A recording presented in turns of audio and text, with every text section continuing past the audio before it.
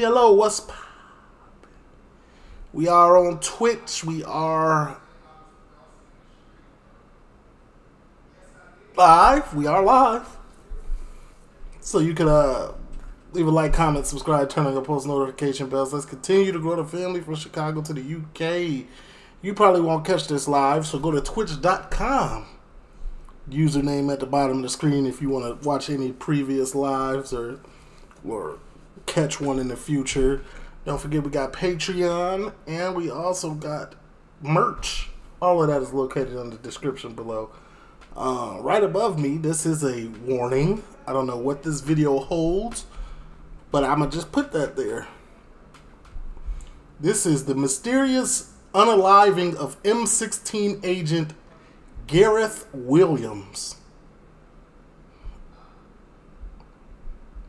Talk to me. Copyright disclaimer. Under Section 107 of the Copyright Act 1976, allowance is made for fair use for purposes such as criticism, comment, news reporting, teaching, scholarship, and research. Fair use is a use permitted by copyright statute that might otherwise be infringing. Non-profit, educational or personal use tips the balance in favor of fair use. No copyright infringement intended. All rights belong to their respective owners. 2010. A busy year of memorable worldwide events. At home, Prince William gets engaged. He's a true romantic. The Conservative Party unites with the Liberal Democrats to form a coalition government. Apple released the first generation of the iPad, heralding a new dawn in technology. Three lions. Do anybody use Apple iPads? iPads? I feel like only children use them. Torn apart by the wrong. At the World Cup, Germany sent England home. Lampard's disallowed goal added to the... But in Russia, a darker, deadly atmosphere pervades. I have no doubt that this was an attempt to kill. Journalists, businessmen, human rights activists are found shot, strangled, poisoned, murdered. Quite a few of Putin's enemies have perished by swallowing things they shouldn't have. The killings weren't limited to Moscow. The death of a jogger in this exclusive Surrey neighbourhood is officially unexplained. The Secret Intelligence Service was awakening to a new era of Cold War espionage. In 2006, the murder of Litvinenko in London confirmed there were no borders or barriers. I have a documentary about this guy. Hold on, look. It's been in my watch later for legitimately a year. Here it is, right here. At the top. Like, this has been here for at least 2 years. I never watched it. Maybe I should watch that now. To the Kremlin's dark arts. I cannot think of another capital globally that really represents the center of espionage more than London itself. And that was an interesting experience being an MI6 officer, because I would deploy as much trade craft simply going across London as I would do in any other city in the world. The world of espionage. What is going on? Is this the intro? Was the battleground. This was the deadly environment that Gareth was promoted to in 2010. Just months later, he was dead. But who was the spy in the bag? Gareth Williams was a highly talented mathematician. I think probably fair to call him a genius. Gareth Williams was regarded as highly proficient and a very effective member of the security organisation for which he worked. He was based normally at GCHQ in Cheltenham, but was on short-term transfer to MI6. MI6 is the elite institution of the British Intelligence Service, and it's always looking to recruit the best minds in the country. Gareth passed his GCSEs aged 10, A-levels by 13, and his first degree by 17. His extraordinary mind was evident from a very early age. I've never come across anybody who had that ability at all. He was way above anything that I've ever seen. We had people who went to Oxford and Cambridge, but this was something totally different. He was way above anything I couldn't imagine, to be quite honest. I'm also a genius, so I understand how Gareth was coming. I just want to throw that out there. But not a genius in his realm. I'm a genius in my own, you know what I'm saying? Not in my own mind, but in my own realm. He wasn't a social child, if you understand what I mean. He was definitely happier when he was sitting in front of a computer, there's no doubt about it. He was just totally on his own, and the computer was his friend. It's that simple. The beating heart of GCHQ are its mathematicians. They are the code breakers, the direct descendants of the people who shortened the Second World War by a number of years by breaking German codes in Bletchley Park. So how did this brilliant 31-year-old MI6 operative meet such a chilling end? What happened? Okay. One day in August 2010, the police received a call from the Government Communications Headquarters, the hub of the UK Intelligence Service, better known as GCHQ. It was This is in the UK?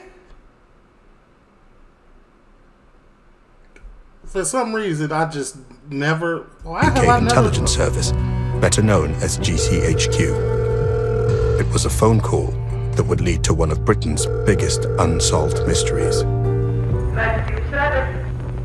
I wanted to report one of our members of staff who lives and works in London as missing.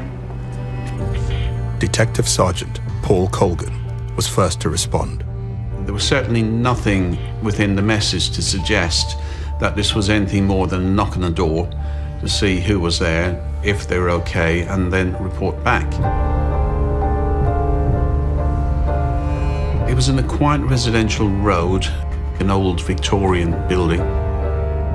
This revealing footage gave an insight into Gareth's lifestyle and the contents of his flat. This was Gareth's crib? Going into the flat, it was immaculate. Empty? There wasn't a thing out of place. I remember there were laptops, certainly computers in there. A couple of mobile phones I do remember being on the table.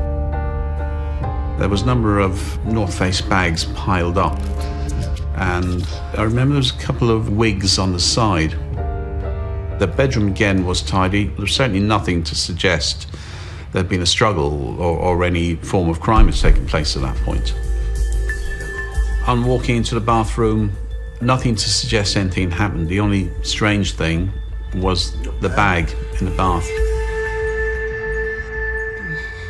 It was secured with a padlock through two zippers meeting in the middle. When I picked it up, it was heavy, but not inordinately heavy in that I could lift it myself without helping anybody else. So it was heavy, but not body heavy. But because of the odor that was coming from it and the fluid that was leaking from it, I decided that it had to be cut open. I decided to cut down the side of it near the zipper, but not on the padlock itself, in order to preserve as much forensics as possible. DNA. On cutting through the bag, I was met by an overpowering stench of decomposing flesh. It's something you never forget. The first thing I saw was a nose, then opened the bag a little bit further, and then there was the face of a body who had clearly been dead for some time, frothing at the mouth and nose. That was the point I decided that this was a crime scene and we would leave the premises, secure them, and then call in the murder teams to take over. There's been a huge amount of police activity and people in forensic outfits, all a bit grim, really. Good gracious me, how a man can be obviously murdered in his flat there is awful. That doesn't normally happen. Now being treated as a suspicious And this is unsolved, right? death, Yeah, unsolved. forensics teams were called to the flat to start looking for any potential evidence. I think, obviously, that you always feel very saddened by the scene in front of you. You can't help that. I think you wouldn't be human if you didn't. But the great thing that I've found is that you become so overwhelmed almost immediately with the need to start doing something really meaningful. And it's really important that you get going as quickly as possible. You don't have much time to dwell on the emotional, the obvious emotional aspects of what's in front of you. Let's get to the nitty-gritty. The investigation would be overseen by Detective Chief Superintendent Hamish Campbell. My initial thoughts were like many others. It was certainly bizarre and rare. And in ordinary circumstances, the discovery of a naked person inside a locked bag in their own premises almost invariably would result in immediate identification of murder. When you're looking at homicide, you have to have some theories to it. And in this case, Gareth's death had only three options primarily. Okay. Either his death was a single event by himself and no one else involved. The second scenario... I don't even think that was an option. He was zipped and locked in a bag. So that ain't it. Scenario was that his death was the result of another person or persons involved in him being placed in that bag. And the third possibility is again that other person or persons were involved and it was murder. And that Gareth was therefore deliberately killed and placed in the bag. Okay. I'm feeling like it's option 3. The forensics teams had to follow a strict process to ensure any clues that could solve the mystery weren't missed. The principles that are followed are control, preserve, record, recover. So you get control of the crime scene, you preserve the evidence, make sure it's not interfered with in any way. Then try and establish who is inside the bag, what condition the body is in, and gradually start working towards what is the evidence that's available that might explain how this body got in the bag and how they died. If you look at this crime scene, even as a specialist who attends the scene, it's very likely that you will never have encountered anything like this before. If you then link that to Gareth's background and all the issues that might bring someone who is employed by GCHQ and currently working with MI6, it brings an even more extraordinary dimension to it. It does.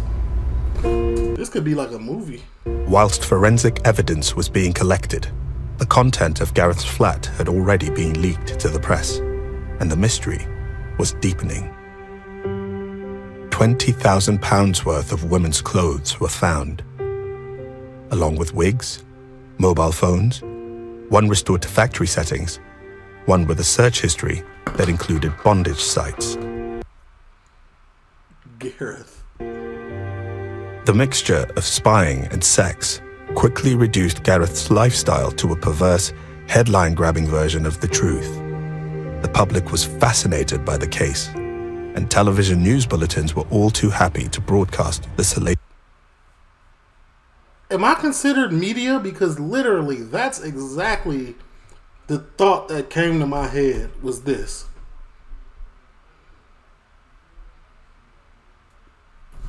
This part in particular. Was he doing that? By the case, and television news bulletins were all too happy to broadcast the salacious details of his death. He'd visited bondage websites, gone to gay bars and bought tickets to drag shows. Police have revealed new details about the intensely private life of MI6 spy Gareth Williams, who was found dead in his London flat in August.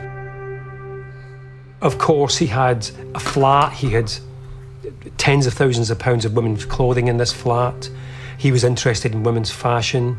He'd been portrayed as a cross-dresser, which there was no evidence that he was. And even if it was, so what? Whatever that man do in his private time is what he do in his free time. And so what? You know, that was Gareth, and he should be allowed that space to be who he was, right. Not be portrayed as some kind of geek cross-dresser, kind of demi-spy. That's simply... Yeah, it doesn't even matter what he do in his free time. But at the end of the day, he was smarter than 99% of the population. And that's going to always be a flex. You know what I'm saying? He doesn't represent him as an individual. This grisly discovery quickly moved from a standard welfare check to an international headline-grabbing story. A story that involved a dead spy locked naked in a duffel bag, whose name was already being smeared in the press. Rumors started to circulate, that shadowy forces were involved. And maybe he was the first casualty of what I'd called a new Cold War with Russia. He didn't deserve to die in the course of his duty. He certainly didn't deserve to be rubbished and to be smeared in a way that subsequently happened. It was murder. Yeah, I don't think that his private life had anything to do with... See, this is why I don't really be watching the news and stuff like that, because they'll take something that's irrelevant and bring it to the front like it has some type of relevance on anything that happened. Like, and it was murder by people who knew exactly how to do it without leaving a trace.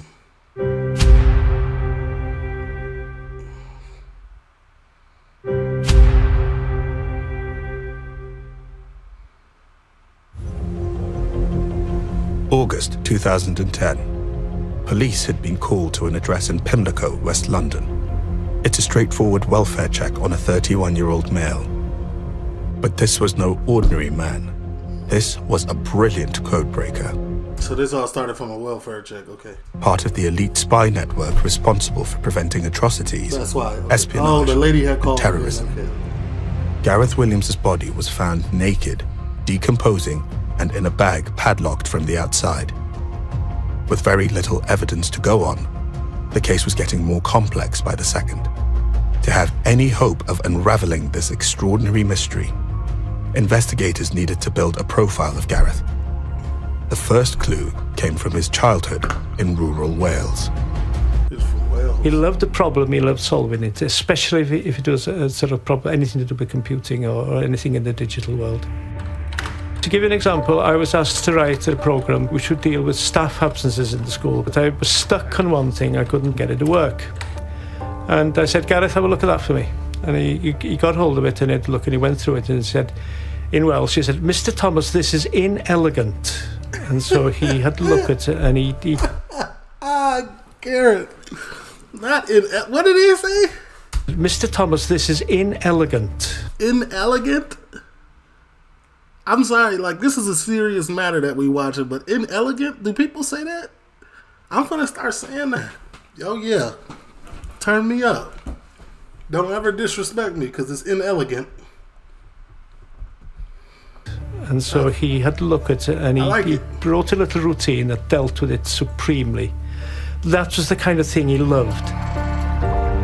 Inelegant. He wasn't a social child, if you understand what I mean. I'm not aware that he had any friends as such. He didn't have any friends in the sense that he had a best friend or that he had somebody he went out with. He was just totally on his own and the computer was his friend. It's that simple. When he was separated from the computer and was asked to go out, quite often I've seen him sort of just walking up and down outside the computer room waiting to be let in like a lost sheep. I'm not gonna lie, he was and definitely I mean this in the most, I'm being serious. It sounds like Gareth was on the spectrum. Like, you know, because any of y'all are not familiar, autism shows up in many different forms and ways. Like, it sounds like he had, shout out to Pino 1983 for the sub. Sounds like he was on a spectrum now, with Prime too. Peer when he was sitting in front of a computer, there's no doubt about it. Although not medically trained and going on his own interactions with Gareth, Nigel believes he may have been on the autistic spectrum. Listen, told y'all I'm a genius. What I know of autism, and I think that Gareth was slightly on the autistic spectrum, is that it is difficult to interact with other people. It's difficult to understand what the emotions, it's difficult to... I low-key think, like, now in my adult years, because it's very difficult for me to understand people's emotions, and I be looking at people like... I'd really be thinking, like, maybe I should go check. Like, on some real stuff, like, real, like, reality. I'm not playing. I'm being very 100% serious. Know what to do in a certain situation. I know that it's difficult for people with autism to have relationships because they have to renew the relationship every time they meet that person. It's a very, very difficult thing to say. By the time Gareth had graduated from university and started a second degree at Cambridge, his talents had been noticed by the security services and a job was offered at GCHQ.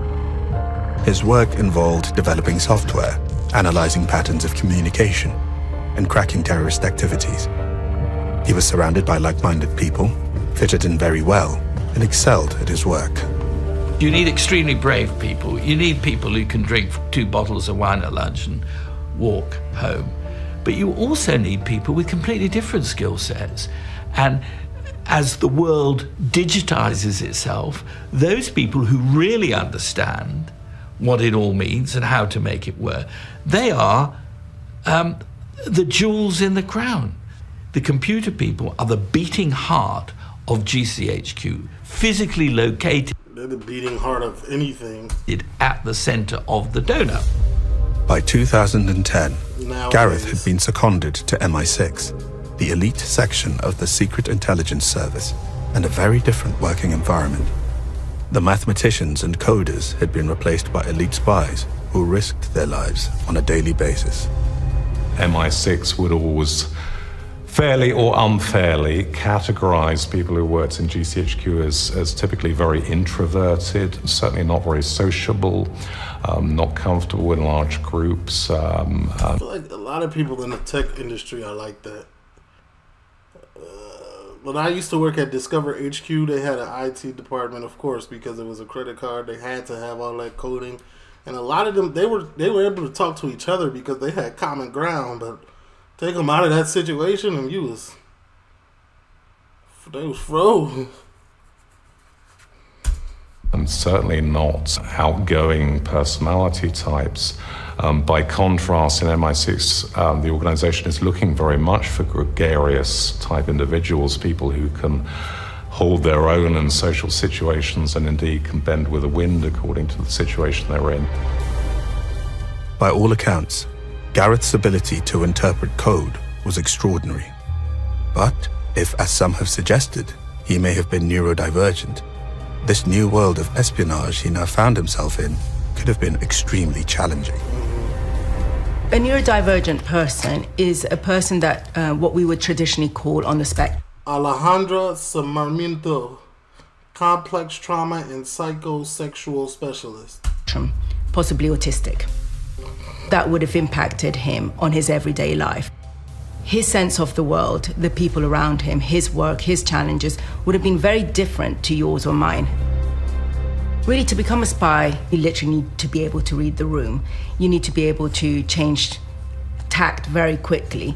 And for somebody that is neurodivergent and is used to working with computers, numbers, patterns, that's a very different skill set, and perhaps would have been a lot more challenging that Gareth may have anticipated himself. I could do that, though. Just weeks after starting at MI6, Gareth requested a transfer back to GCHQ in Cheltenham. At the same time, so this is London. London kind of looked like a bit of New York because of all its digital screens and things of that nature.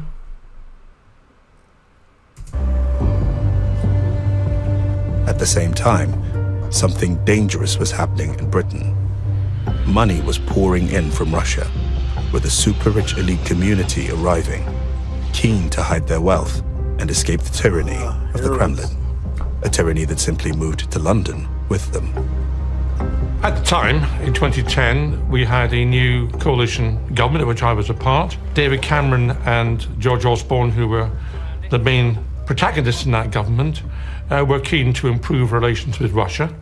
George Osborne was keen to attract Russian money into London, which he saw as advantageous to the city.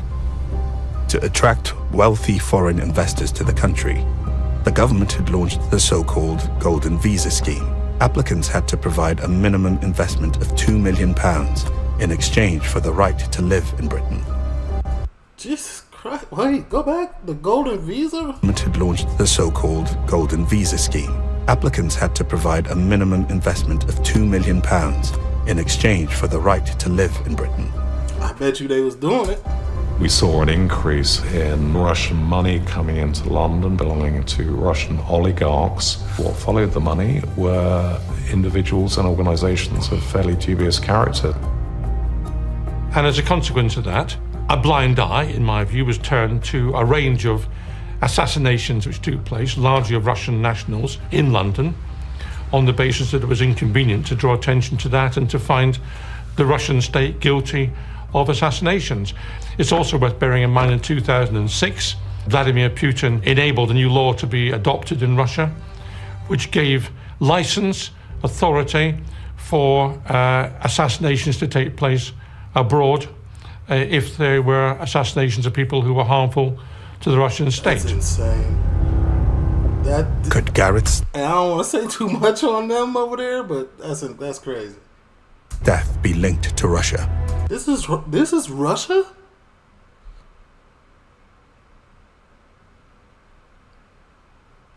Why it look like the Willy Wonka factory? This is? I'm not gonna lie. This is nice looking. I mean, it's cool. It look cool. Over a 10-year period, 14 people with connections to Russia, many of them former spies. Oh my God, you could really tell I never paid attention in high school. I ain't never seen none of this. Died in suspicious circumstances. Connections to Russia, many of them former spies, died in suspicious circumstances on British soil. You've got Alexander Peremnichny, who blew the whistle on massive Kremlin fraud. He dropped dead while he was out jogging. Mr. Peremnichny was not just another man out jogging. He was a whistleblower who was instrumental in trying to expose a Russian scandal that stretches around the world. You've got Matthew Puncher, who helped pin Litvinenko's poisoning on Putin. He was stabbed to death with 2 knives. Litvinenko himself, who defected from the Russian security services, who was poisoned with radioactive polonium in his tea. Boris Berezovsky, who financed international opposition to Putin. He was found hanging from a shower rail in his home. Officially, Thames Valley Police are treating the death as unexplained, but there is no shortage of conspiracy theories surrounding it. But a close family friend told Sky News he was not a man who would take his own life. You've got Alex Chapman, revealed sex secrets of his Russian spy wife, Anna, found dead from massive drugs overdose. You've got Scott Young, who interfered in Russian finance, not to Putin's liking, who allegedly committed suicide by throwing himself out of a window and found himself... That man Putin gets a demon. God, self-impaled on railings. Did he fall or was he pushed?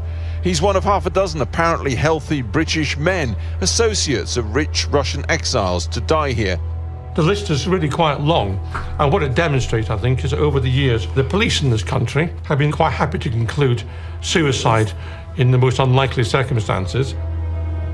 The tactic of Russia of late, certainly within the last 10+ years, has very deliberately been to take a far more brutish approach to espionage. In many cases, it's not espionage as we know it. It is crass direct action, assassinations or attacks or sabotage or whatever, and that is a deliberate tactic driven from the very top by Putin to send messages to the Russian populace, and that message being loud and clear that, look, if you do similar, this is what will happen to you. So it's all about Putin controlling what he perceives to be his Russian empire.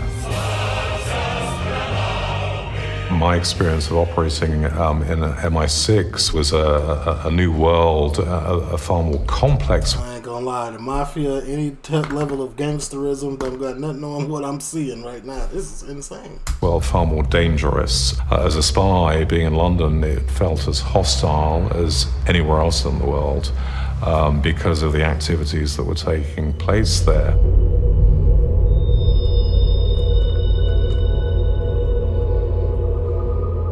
The bottom line is that we dropped our guard against Putin's Russia.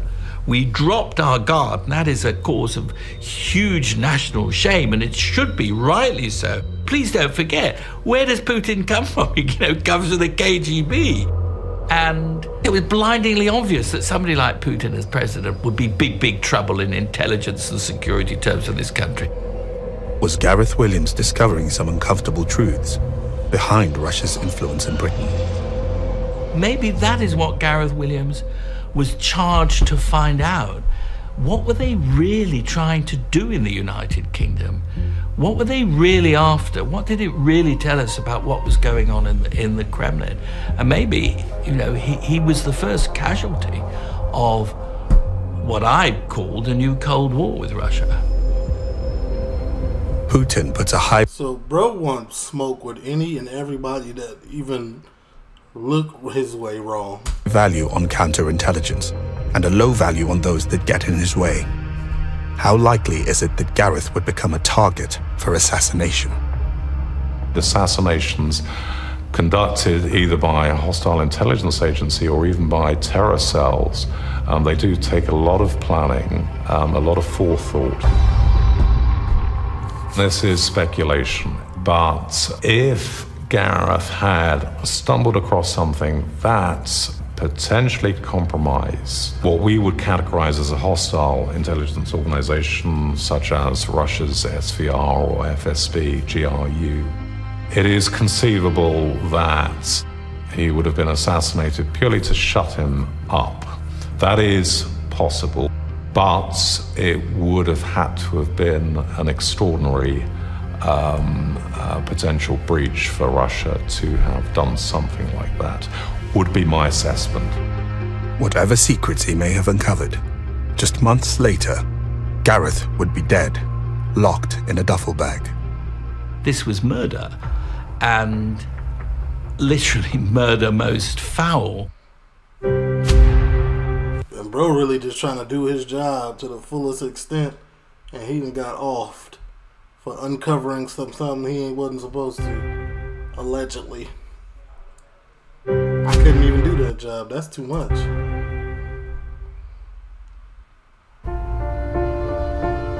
MI6 operative Gareth Williams' body discovered naked in a holdall in 2010. The obvious cause of death had to be murder, but the police were struggling to find any solid evidence to close the case. As a result, an inquest was opened to explore all the circumstances leading up to the discovery of his body and work out how he had died. The first question the inquest asked was, could Gareth actually have been able to get in the bag and lock it himself? No. Peter Faulding was one of two experts tasked to explore every potential way of getting into the bag and what the forensic fallout might be. Gareth was slightly taller than me, and you've got to get your shoulders. So you've got to stand in the bath, you've got to lift yourself over, and you have to pull the bag right the way round. And I practiced this time and time again, but your head has got to go first into the bag before you do it. It's very, very difficult. And there's lots of manoeuvring just to get into this bag. It's very hot already. But if you look at my feet now, my feet are all over the bath. It's a very hot environment that day. The heating was turned up, and his body would have been perspiring, but there was no trace at all anywhere of his in this bath or around the bath. It's just not likely. I don't even think you really even had to play out the scenario. It doesn't seem likely. How would he have locked it? When I visited the flat, the information I was given, there was various traces left around the flat. There was none around the bath, there was none on the padlock, none on the zipper, none on the shower screen relating to Gareth Williams himself. It was very clear that Gareth did not do this himself.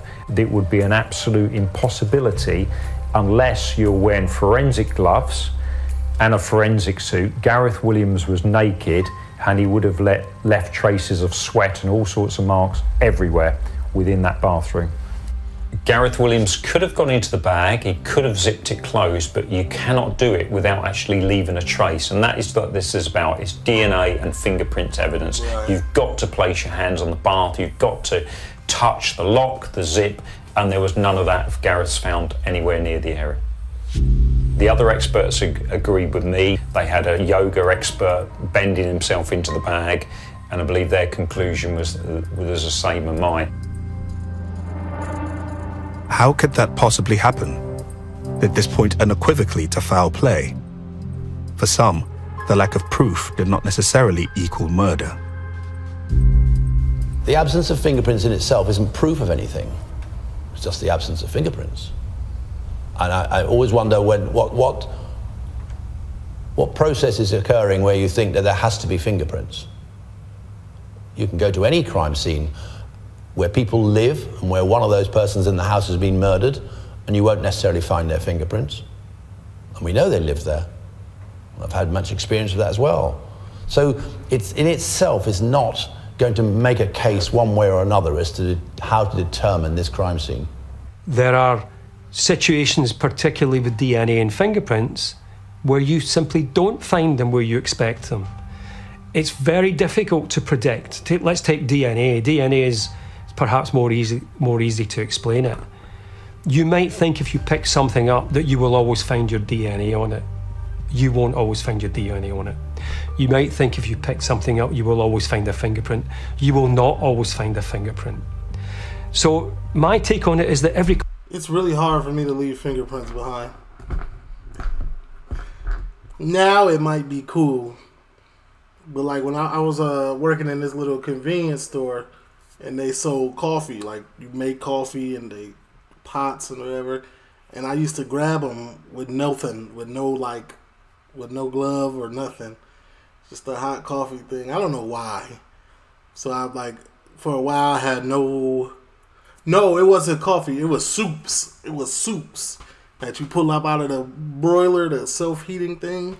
And I used to could grab them without no issue. Cause like I don't really feel like it don't hurt to me. So like I like burnt my fingertips off. And I remember this because I got something that happened and I got arrested. And they was trying to fingerprint me and they couldn't fingerprint me. They said, you know what? Forget it. contact does not leave a trace. To go down that way of thinking is a distraction in a case where there is other important information available. The inquest was shown videos of the inside of Gareth's flat. Such was the public's interest in the story. These clips were published online by a reputable newspaper. The inquest now focused on why Gareth might have put himself in the holdall. Claustrophilia is the love of enclosed spaces. Sometimes it has a sexual element to it, whereby people that find themselves in confined spaces get sexually aroused. Sometimes, in fact, they need to be very constrained in terms of their space to feel that they can reach sexual release. Every year, never heard of that. We get a number of cases where people have accidentally killed themselves while engaging in some kind of autoerotic activity. And we know that many times they didn't really mean to harm themselves. So freaky deaths. That's crazy. That is beyond me. But this seemed a sort of slightly strange because of the details of it, really. You know, why bother to get into the bag in the bath? There are some really odd aspects about this.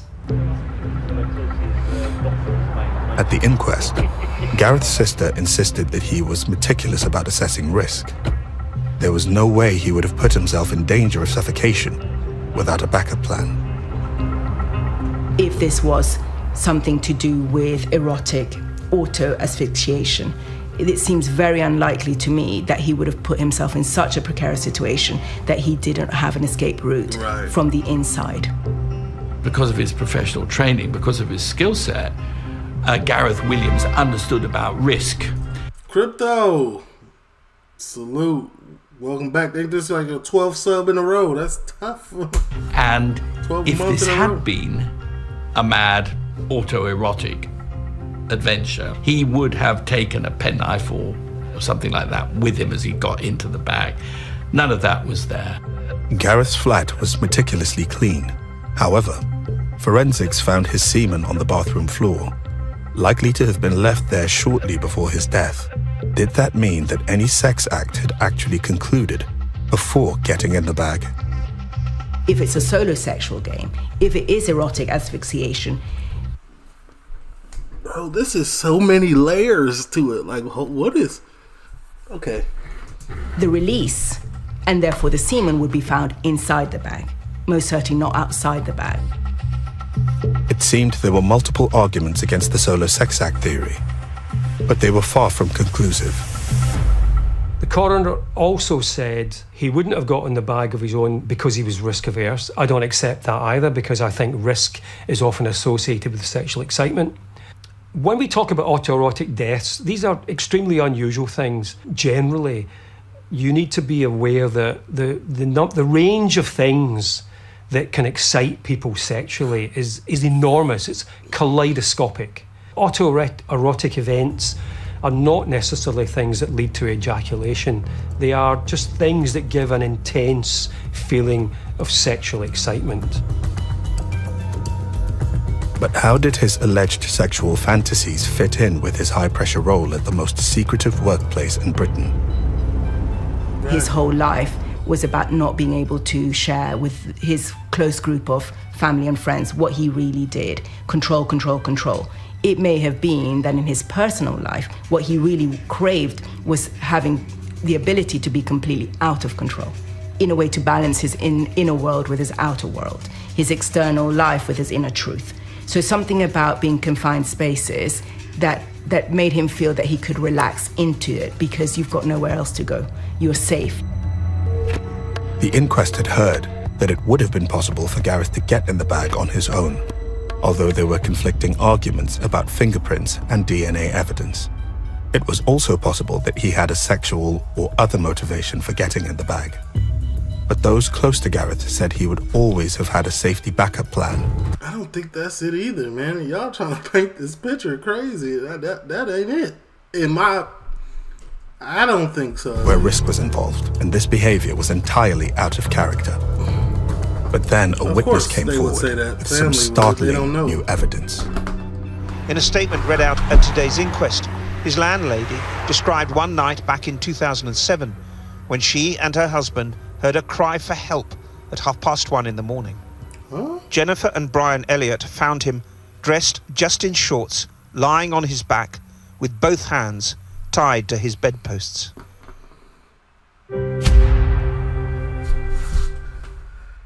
Okay, wait.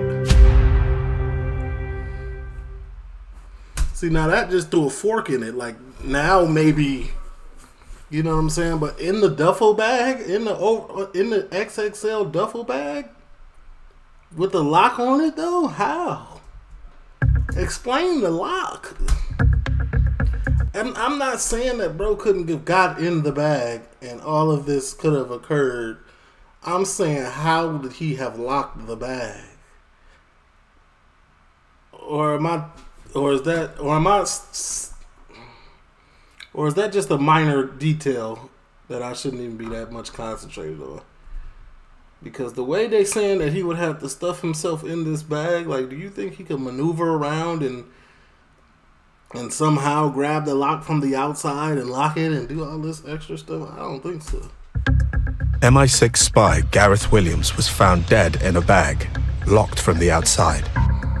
Mysteriously, there were no fingerprints on the scene, baffling investigators. The inquest into his death had become focused on two main areas. Was it somehow linked to his job with the Secret Service? Or was it a sex act gone wrong? The sex game theory would suggest Gareth had a fetish for erotic asphyxiation, an idea which was roundly dismissed by close friends and family.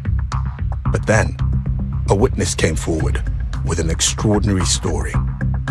He was, by all accounts, a polite and friendly tenant, occupying the annex of this house. In a statement read out at today's inquest, his landlady described one night back in 2007 when she and her husband heard a cry for help at 1:30 in the morning. Jennifer and Brian Elliott found him dressed just in shorts, lying on his back with both hands tied to his bedposts. Suddenly, the erotic fetish theory had gained pace. Right. But was this witness testimony enough to conclude that Gareth had died accidentally after entering the bag to fulfill his sexual desires? The assumption that being found tied up and having to call for help, to his landlady, escalating into him being found inside a bag locked up, like is Sherlock Holmes. perhaps parallel to the assumption that if you take weed, you'll end up on heroin. I don't think it necessarily follows that everybody that's into bondage will escalate their fetish into something much more extreme. So again, you know, I'm doubtful that the connection is absolutely clear cut. In terms of him being found in that situation of having to call for help, one thing is true. He knew that he needed to call out for help, and he did. So he had an escape route. I wonder how old this lady is. Not like, no disrespect, but she looks nice for her age. You know what I'm saying? Embarrassing as it may have been. Then, another clue emerged about Gareth's that he needed to call out for help. Okay, he called out. And he did. So he had an escape route. Embarrassing as it may have been. Then, another clue emerged about Gareth's sexual interests. He had previously used one of his phones to search for bondage websites. Was this further proof that this was indeed a sex game gone wrong? The evidence that... So not even your search history is cool when you pass away.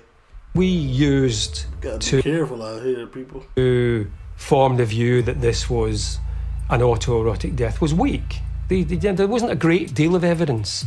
The evidence that he was tied to the bed in Cheltenham was quite weak, but when you combine that with the fact that there's no evidence that anyone else was in the flat, and the belief, albeit an extraordinary thing to do, that it could be that he could have got in this bag on his own, then it does start to make sense as a kind of circumstantial explanation of events. The police could find no evidence of a sexual partner in the flat in the hours leading up to his death, nor was there any hard evidence of his sexuality. But one curious detail came to light when searching for clues: a wardrobe full of women's clothing. They were all bought by him. There were a considerable sum of money, thousands of pounds spent on women's clothing, but we've never established why he bought it. Some of them were still wrapped, I remember, all wrapped in their tissue and clearly unused. Bro had expensive taste. Yeah, Jimmy Choo.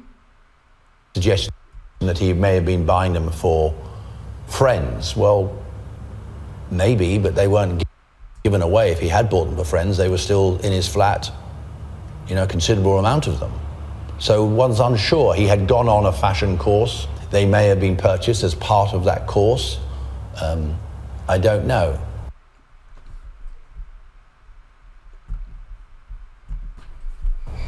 But is it relevant to his death? Probably not.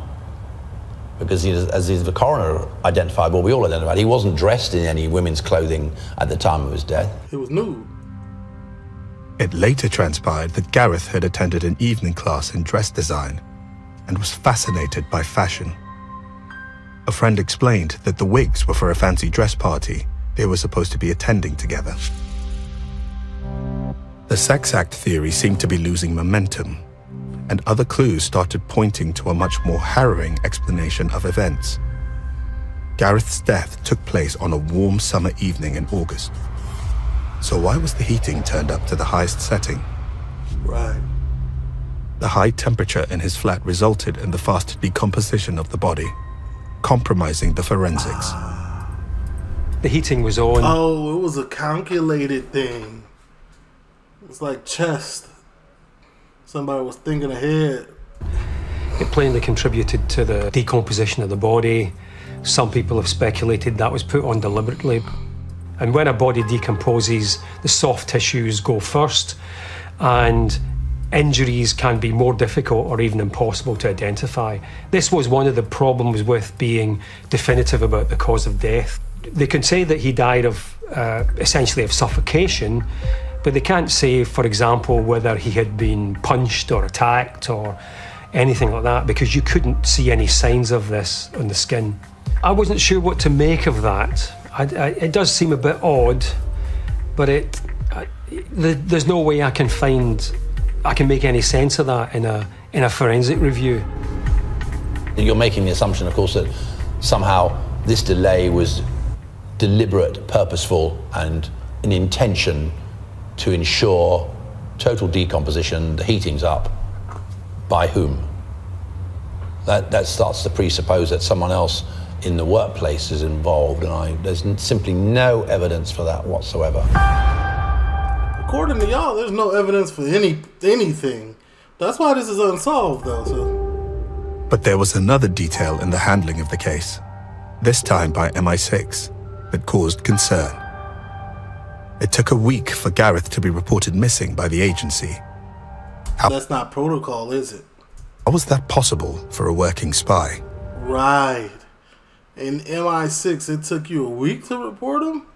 See, I ain't even click for me. Why it take so long? The coroner, Fiona Wilcox, picked up on the quite surprising delay before MI6 actually discovered Gareth's body in his flat, a delay of over a week. MI6 officers were summoned to the inquest to explain how this could have happened. Right, isn't there gotta be some type of daily check-ins or something, at least every 2 days, right? You gotta check in and make things, you know what I'm saying? You gotta check in to your handler, that's what they would say in the movies.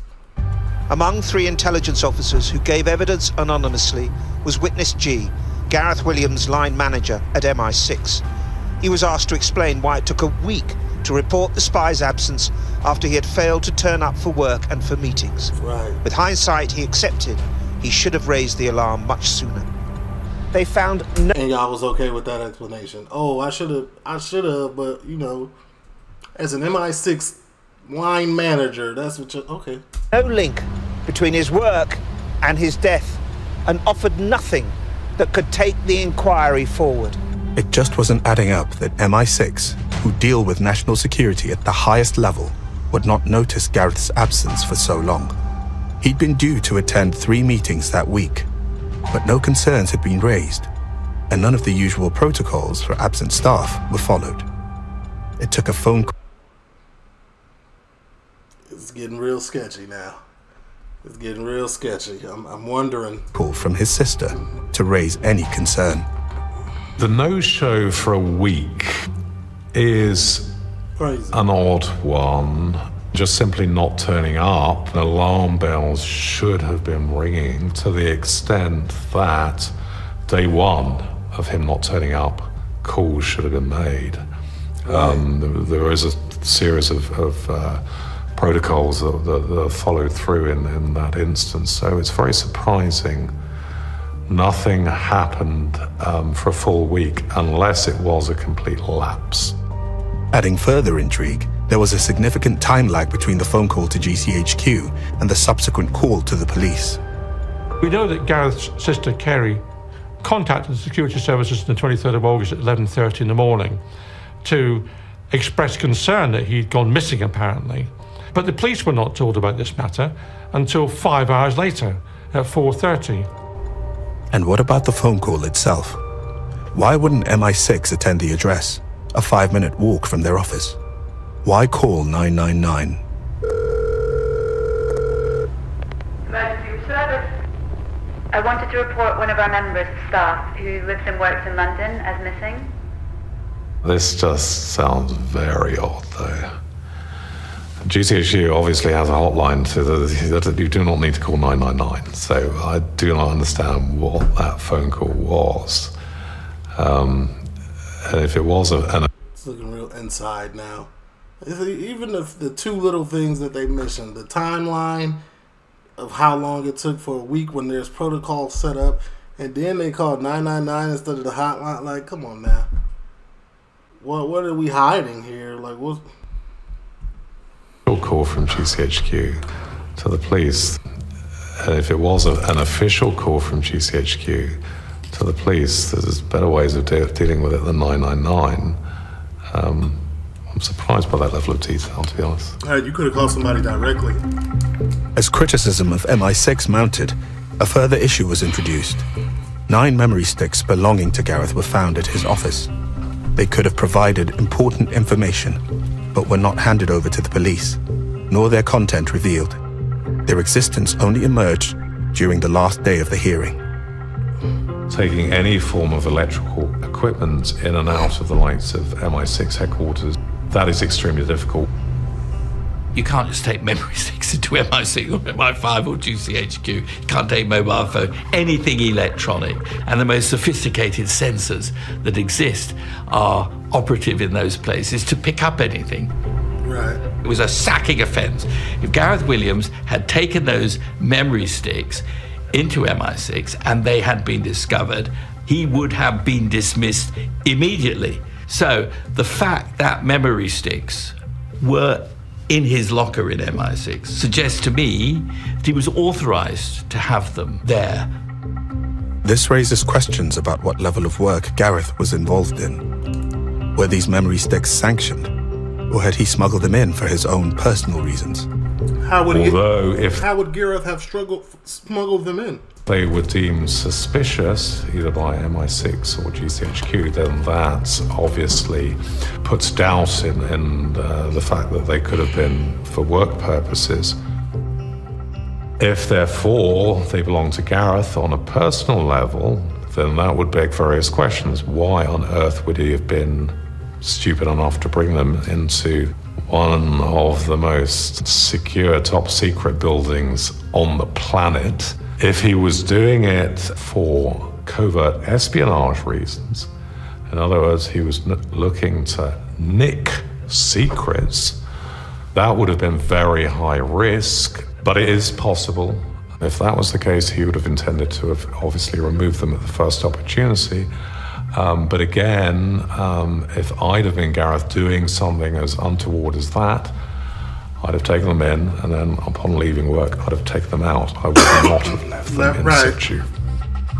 But what kind of secrets or compromising information could have been stored on these memory sticks?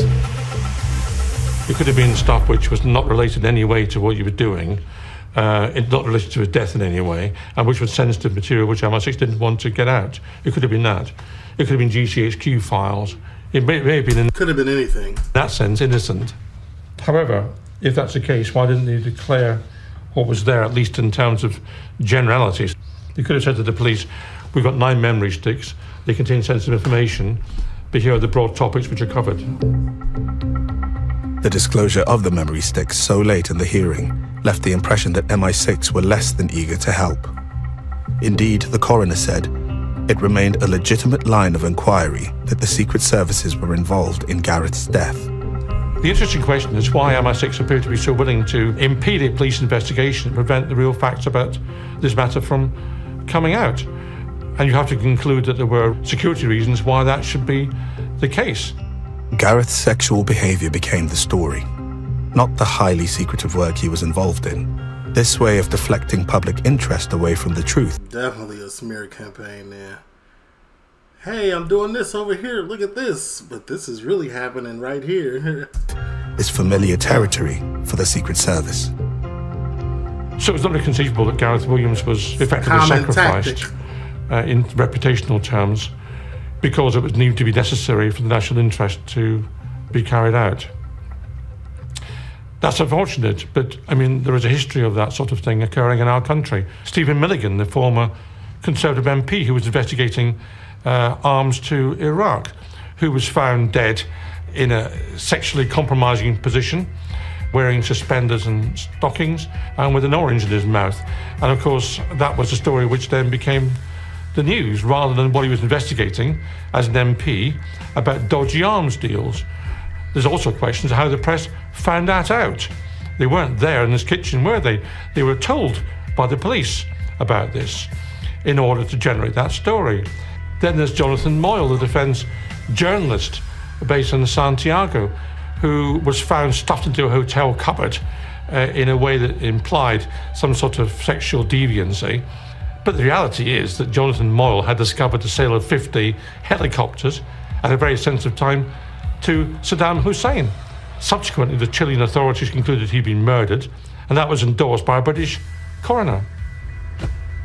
I imagine that the family will have been distraught. And then when he is smeared, totally inappropriately and disgracefully, probably by his own employers, then that becomes a matter of deep regret and disgust. I suspect that What MI6 did not want to say was this was an operational death, that Gareth Williams was doing something that put him in harm's way. He agreed to do it, unfortunately paid for it with his life. But the balance was between our national security and giving her the full story. And the decision was taken that national security should win out, and it has always... It's always gonna win out, right? Every time. It's been like that in this country. But if the British Secret Service was somehow involved in or covered up Gareth's murder, the ultimate question remains, why did they do it? It's like that here too. I think what Gareth may have stumbled across is the identity of a Russian mole in GCHQ, and that would have caused them to conclude he had to be eliminated.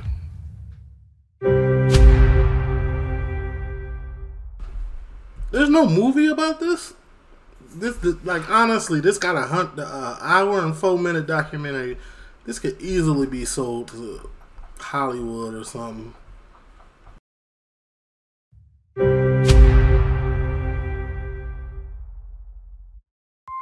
Gareth Williams was found dead, locked inside a bag, aged 31.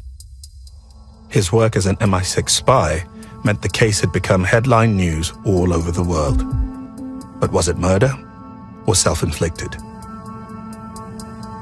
The coroner suspected foul play, but with insufficient evidence, could only give a narrative verdict. I've always been satisfied that a third party may have been involved in his death, and the coroner has confirmed that in her finding today. The news headlines were quick to run salacious stories about Gareth's private life. Thousands of column inches were devoted to his interest in bondage and women's clothing. But could it have been that these very secrets were discovered by Russian security forces and used as leverage for blackmail? 50 years ago when I was a student, if you were a homosexual, you could not work for a secret British agency because you laid yourself open to blackmail. Well, there's a very simple answer to that, which is to tell people, for the people to accept that that's fine, that's how you want to live your life, as long as it doesn't get in the way of your professional duties, that's fine. And if you tell them, at a stroke, you remove the blackmail threat. And I don't think getting kicks by tying yourself up in bed. I feel like he made it simpler than it really was. And it really is for people that prefer that lifestyle, you know what I'm saying? Prefer that walk of life. I'm almost sure it's a mental block. Like, they gotta admit to their family, and it's a lot going on with that, probably. Would put you in a position where you were being blackmailed. For MI6 officers, we are briefed about the potential of hostile agencies, particularly the more sophisticated hostile agencies, such as one belonging to the Russians, approaching us as officers and putting something compromising in front of us. The rule of thumb with that, the organization MI6's attitude was if that happens, if you're approached, look them in the eye and say, publish and be damned. And then come back and be honest with us, MI6.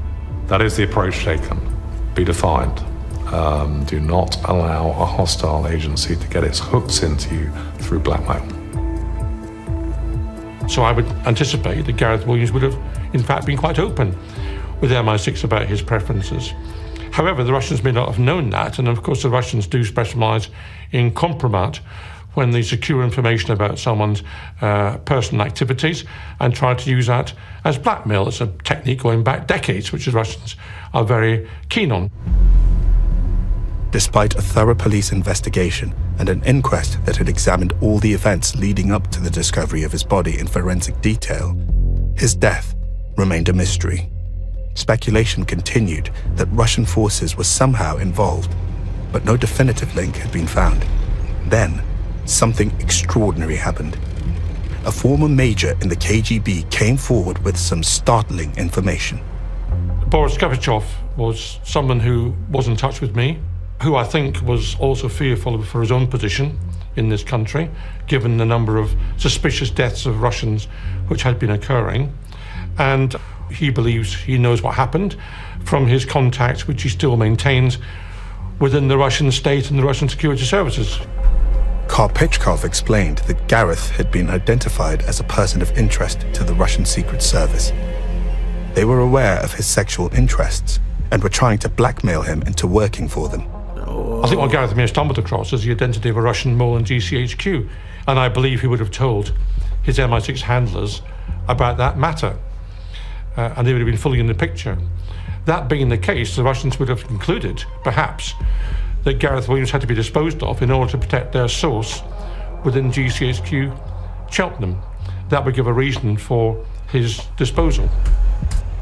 But not everyone agreed with this new Bro, the government and all of this spy stuff, it's so toxic. It's so toxic in that world. Look at this. Like, this is like a whole, like, this is video game storylines that don't even, like people like me wouldn't even believe that this is going on unless I was watching it with my eyes right here. This is crazy. This is literal stuff you see in the movies. But, you know, I feel like the movies is always, like, based on some level of realness. But this is crazy. Keep going. Tell. That article appears in a newspaper, almost unattributable. There's no further source to it. And it's printed, and then that becomes an alleged truth. And I don't understand that at all. The whole story is fantastic, but it doesn't come with evidence, it doesn't come with witness statements, it doesn't come with any subsequent inquiry from the police or the security services. It's a story which is published just this side of anonymous, faceless certainly. And what does one do with that? Where does that come from? If someone knows that much information, how come it's not then subject to full scrutiny and a resolution? Talk about speculation. Hamish, that's speculation. Listen, Hamish. If that is the case, if this is, I know this story has no proof, no witnesses. It's just speculation, it's hearsay. But you think that MI6 wants anybody to know that they got a mole in there?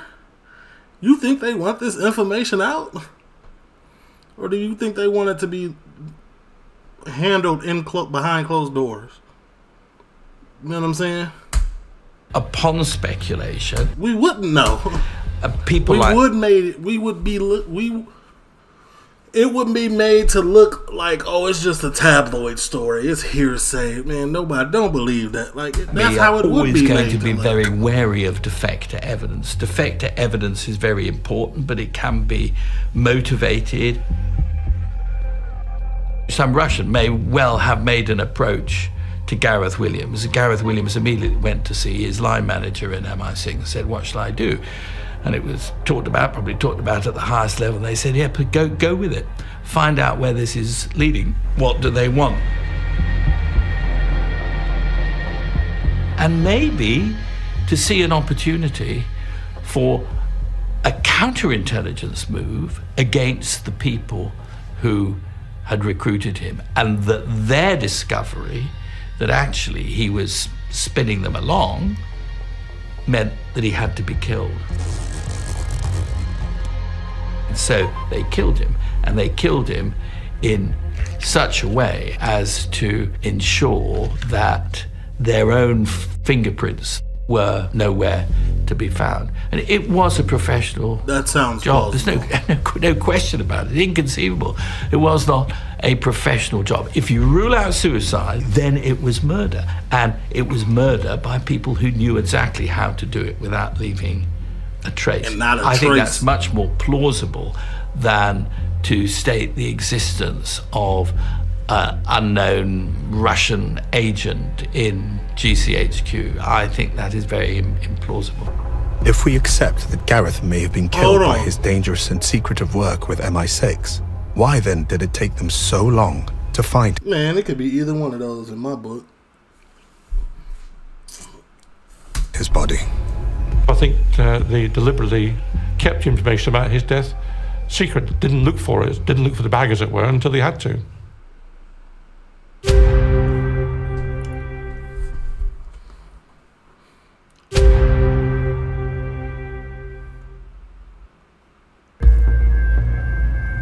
MI6 operative Gareth Williams had been found dead, locked inside a sports bag in the bathroom of his London flat. 3 years on from his death, and following a police investigation and an inquest, his death remained a mystery. Unsolved. But a former KGB major had recently come forward with a plausible explanation of what had happened to Gareth. It might also explain why MI6 had taken so long to discover his body.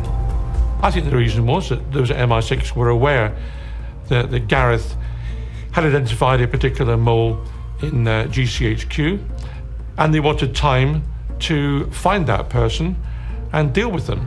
And had they gone public immediately with knowledge of his death, then that would have alerted that person down in Cheltenham, and they may have scarpered. So I think they deliberately kept information about his death secret. Didn't look for it, didn't look for the bag, as it were, until they had to. MI6 and MI5 and indeed GCHQ will never provide details of operations, current operations that they are involved in. And the decision was taken that national security should win out. The mystery and debate around Gareth's death has been raging to this very day. With a lack of evidence, but no lack of theories of murder motives and foreign involvement, leading experts are still bitterly divided as to what really happened to the body in the bag. I don't know. At this point, I really can't say. All you can say is which theory you agree with. There's two that I could agree with, and the last two that we just went over. They found out who he was. They told them to go along with it. His handler told him to go along with it. They figured it out that he was just trying to spin it, and they outed him. They took him out. That's the one that I'm going with, personally. What do I think happened to Gareth Williams? Talk to us, Hamath. Well, I mean, my personal view was it was not homicide, it wasn't murder. I didn't believe the view that a man or women or other men from whichever nation state is alleged, whether it be the Russians or whatever, I didn't subscribe to that at all, that they had come to his premises, clearly not forced entry, gained entry, therefore presumably with permission, and that then they somehow forced him to strip naked, placed him in a bag, and left him there for dead. I've never understood how that could be the case. And I think Gareth Williams' profession, his high intelligence, his constant risk assessment of his role and work in what he did would never have allowed that to happen. So you don't believe that it was an M? You think he did this to himself? Because there's only two options, right? If it ain't an M, then he did it to himself. Okay, listen, man. I'm thinking a little bit more. Here's my theory now. You ready? Now, there was an insider. There was an insider. But the insider was sent to get close to somebody.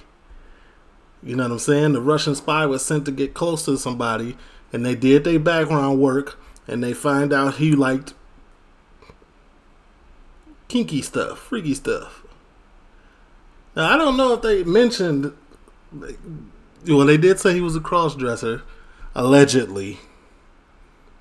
This is how my brain is working. They sent this agent. He developed a close personal, relationship, romantic relationship, and then he figured it out. Gareth figured it out. And then he went to go report it. And then they was like, well, keep playing along with it and see what's going on. And then the other guy, he was still close with him. He was acting clueless, but he had also figured it out, the Russian guy. And that's why he was in his house. No forced entry. Nude. I'm just waffling. I don't know it. There is no evidence that anyone else was in that flat other than his sister and 2 employees of MI6. So there is no direct evidence of criminality in that flat. If you believe he couldn't get into the bag on his own, then plainly you are compelled to believe that a third party was involved. But that's not the conclusion I reached on the basis of the evidence I reviewed. What I would find extremely difficult to believe is that, for example, a Russian, highly trained team of assassins decided this was the way they were going to kill him. It's a very clumsy way to kill somebody, and it ain't that clumsy. Y'all ain't figured out who did it. You know what I'm saying? Of course, there's no guarantees. He could potentially have got out of that bag. Somebody could have found him, rescued him.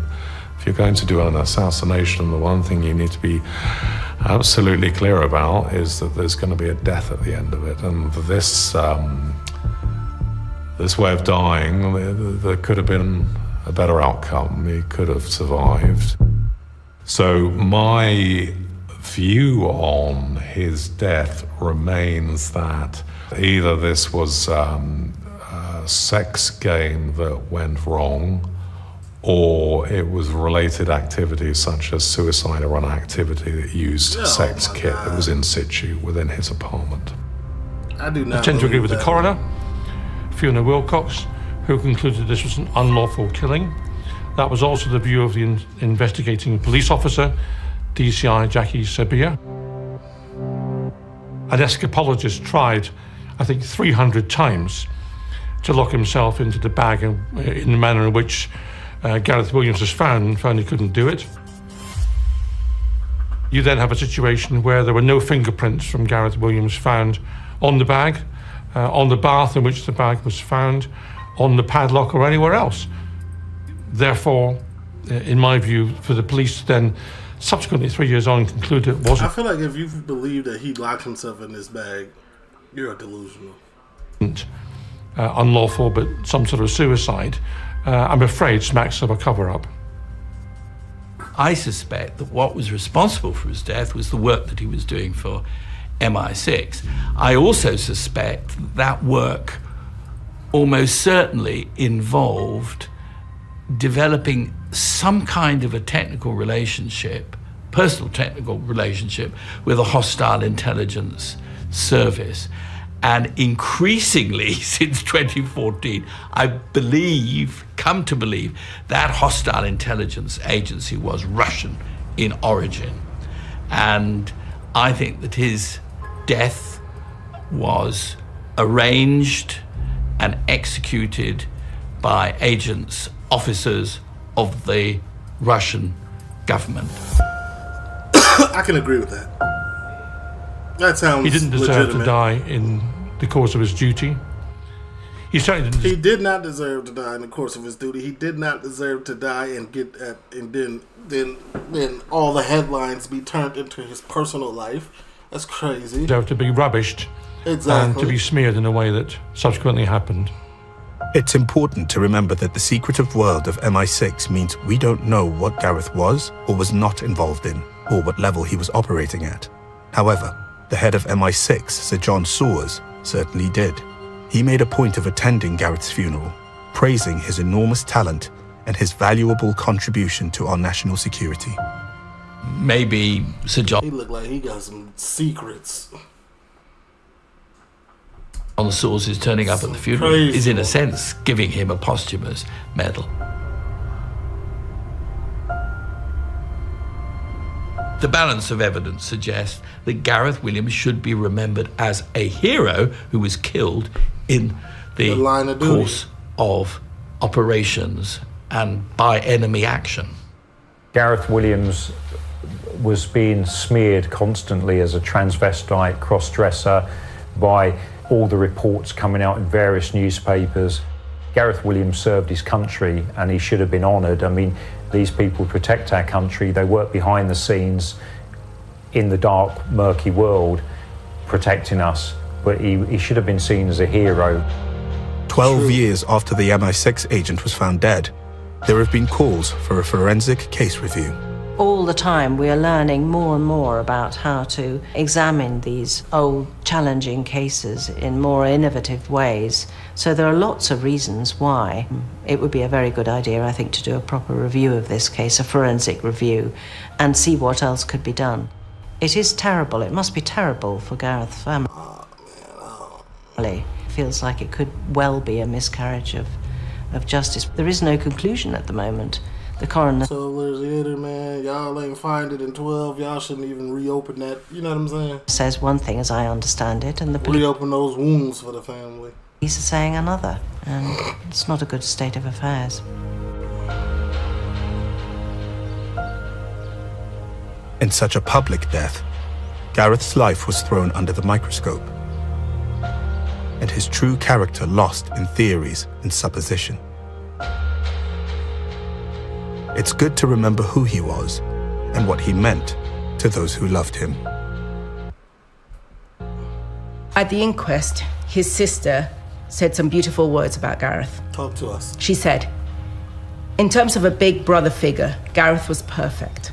It is impossible to do justice to Gareth's impressive character without meeting him." The understanding is his family really knew him, and by the sounds of things, really accepted him for who he was, exactly as he was. That's very precious. Should we all be so lucky to be fully accepted by our families? Well, I think that's it, man.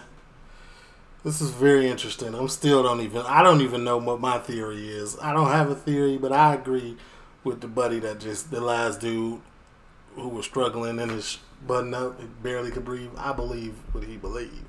TLO, leave a like, comment. I'm done.